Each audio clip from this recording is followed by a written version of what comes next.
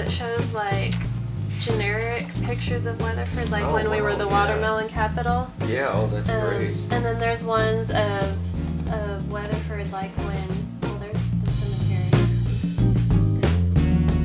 Oh, really? Yeah. Well, So we're not making a task on disappeared, and then he thought it was donated to the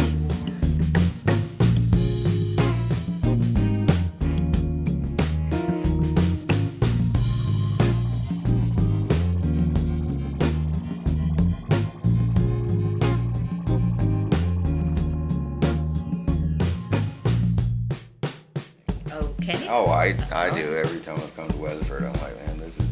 Well, what have you seen so far?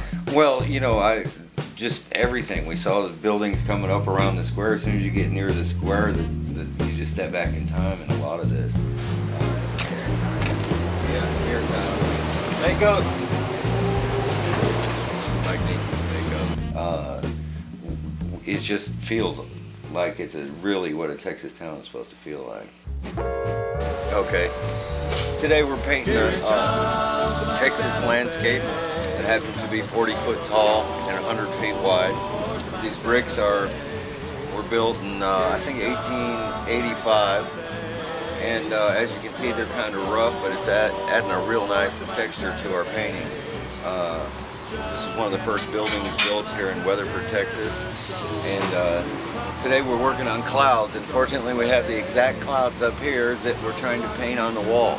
So it's going to be kind of cool. We'll see how it turns out. From the gleaming, steaming locomotive, iron horse, you'll hear them say, here it comes. Okay, this is my assistant Mike. Snap it. We call him the Great White Mike.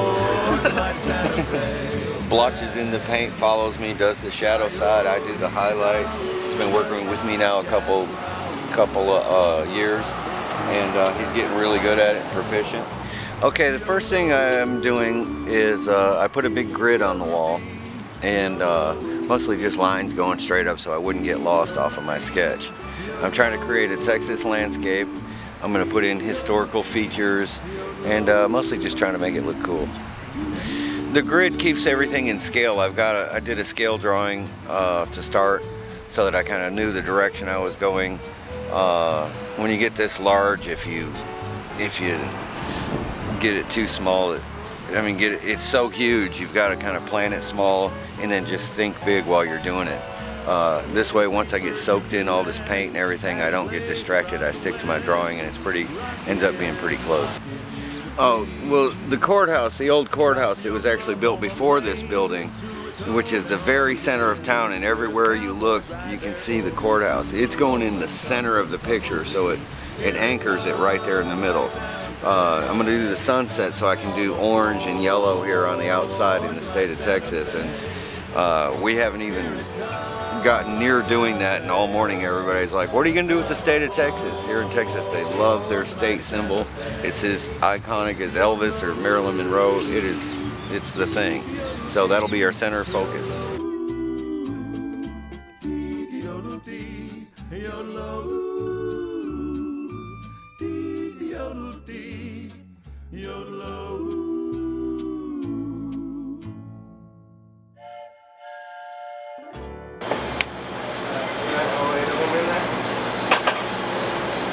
Weatherford Square is kind of in its infancy, you know. I mean, they're really pushing to create the atmosphere like Fredericksburg, and you know, they've got a downtown committee that's really pushing to do that, and they've done some construction recently, and you know, I think that's the end goal, is to have this more pedestrian friendly. It's more inviting for people to come around and shop, you know. We get more retail on the square, and you know, just more attraction, you know, and I think that this painting's gonna get a kickstart for that.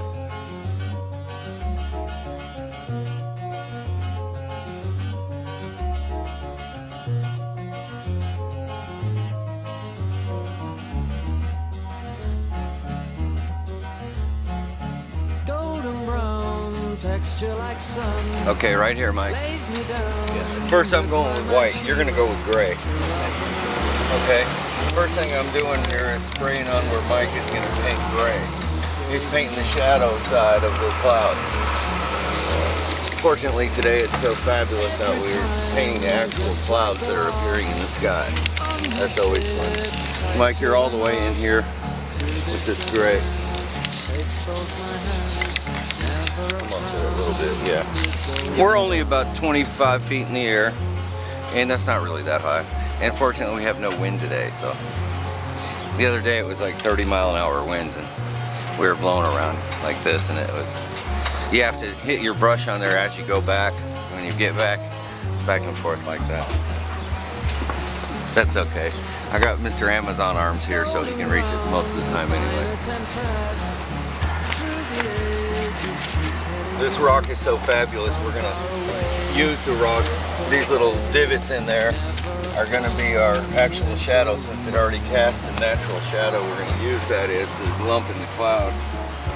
It's almost like sculpting something here. We've already got this beautifully molded texture, which I think in the long run is gonna give it an abstract quality, make it a little bit more modern instead of the old traditional Western scene.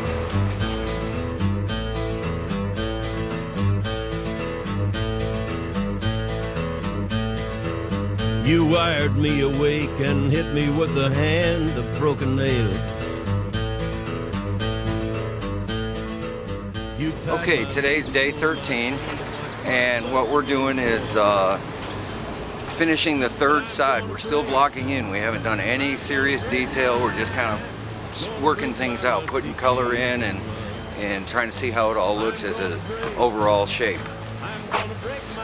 This is my work platform. We pull up, we leave the studio, my studio in Burleson about 10 o'clock in the morning. We get out here, it's about an hour drive. And my boys get out, lay this out, lay my drop cloths out. I'm over here pondering what we're gonna work on today. And we just jump on it. We are so excited. I got pulled over this morning on the way here because I was like 15 miles over. I'm like, man, I'm sorry, I'm so excited to get to this mural. The guy's like, well, have a nice day, son. So we're like, okay, gladly. So it works out that way, but we're really excited once we get rolling here. Yesterday we got finished with the state of Texas icon. We put the courthouse in it, and immediately people started responding. All day people have been driving by. They just love this courthouse. They've grown up with it.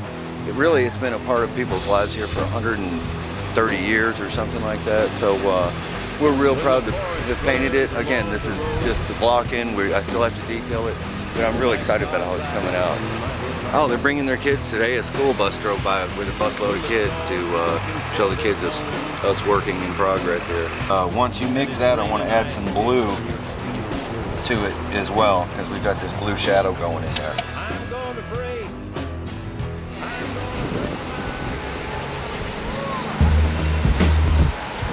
Okay, what I'm trying to do here with this color palette is, as you can see, there's a beautiful blue sky.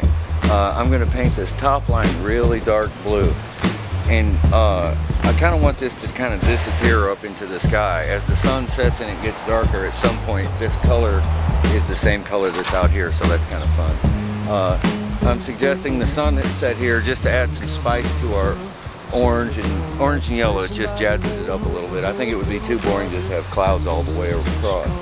The green and orange combo with the red and the yellow, it's just really my favorite colors. I try to use these whenever I can. Okay, what we did when we first got here this morning was draw these huge perspective lines that go all the way back to the center of our mural. That way when we're up close to it like this, we don't get lost on our perspective. If you get up here and you start drawing it, it's real easy to get everything crazy. That's good, okay. Don't worry about that, Brandon, just bring it on down to here. Oh. You're gonna go straight down here that way. That's that separate roof. But as long as we know, just like Leonardo did in the Last Supper, everything is based on a center point, and every perspective comes off of that. So basically that's the same thing I'm doing now. It's a, 500-600-year-old technique, but it really, really works. As we get up, we lose our place because it's just so enormous once it gets on top of you. Then we just get up and start blocking basic shapes in there. All these are like little rectangles and little diamonds, and they just happen to be red or they happen to be black. It hopefully when we step back and get down off the lift, it all kind of fits together like a puzzle. This is the old barn that I used in the painting. I wanted to have a combination of historic features that happened in Weatherford and also some buildings that are still here that obviously have been here for a long time. A couple days ago, the lady whose father owned this barn for a long time came by and said it was the pride and joy of his life. He really enjoyed coming out here, and they had cattle, and it needs some repair, so I'm hoping that a little extra attention might get it rejuvenated. Give me your hand. This old train station here was built late 1800s, and at one time it was hustle and bustle, and all the goods came in from Europe and all over the world. They shipped them right in here to this station. This was a real important part of this city, and since I'm doing a portrait of the city, I think these kind of old buildings are really cool. They were here then, they're here now. Now they're not used for much, but again, maybe a little more attention. We put some money and become an old revitalization of the train station. This is a house I was driving up Palo Pinto here, looking around the town for interesting things to paint. And when you come up the block, there's no way you can't see this and the beauty of it. It was here for 100 years, and now it's a bed and breakfast, and how cool is that? Of course I had to paint this. This tree is the tree that's in the left of the mural. I came over here, and this is a big part of the area here, and a lot of families are here. The historian told me there's a lot of history in here. The gentleman, Mr. Loving, from the Goodnight Loving Trail, who was depicted in the Lonesome Dove movie, is buried here. And it's just filled with a lot of history, and I thought this tree was real nice and shady and probably been here a long time, so it kind of fits in. This is the hill from the top of the cemetery. Yeah, I was just painting a mural, but here from the top of the hill by the Greenwood Cemetery, you can see the mural all the way from here, and instead of having a gray building over there, now you can see some art. Here's the cemetery. Just really extends the art, I think, all the way out to here.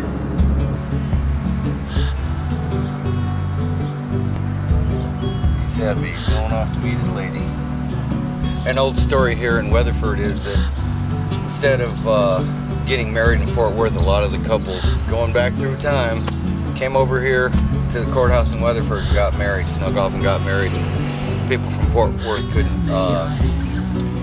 wouldn't be able to stop it because they didn't know about it. And so I'm going to depict a cowboy and a young lady sneaking off to get married. Today's about my 25th day of painting.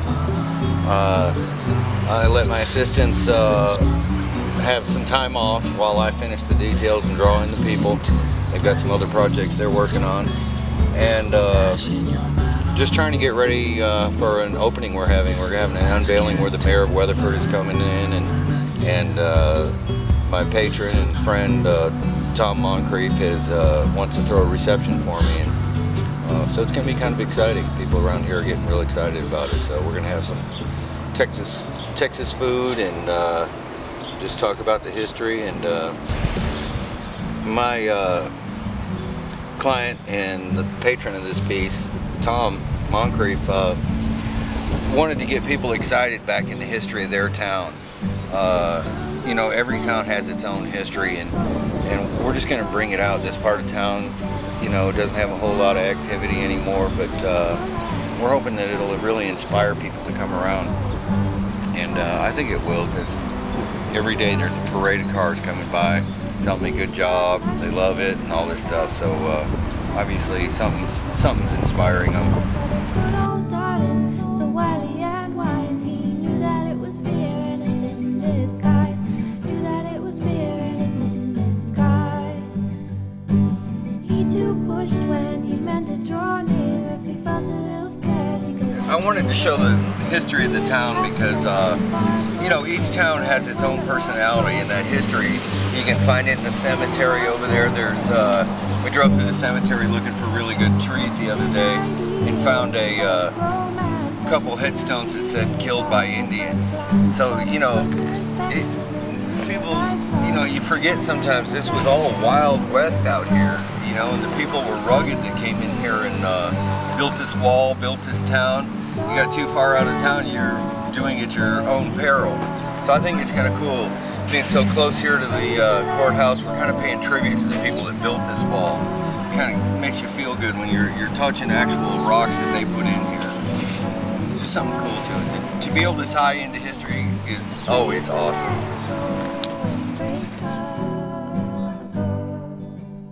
So he and she, despite a difficult start, knew each had the other's well-being.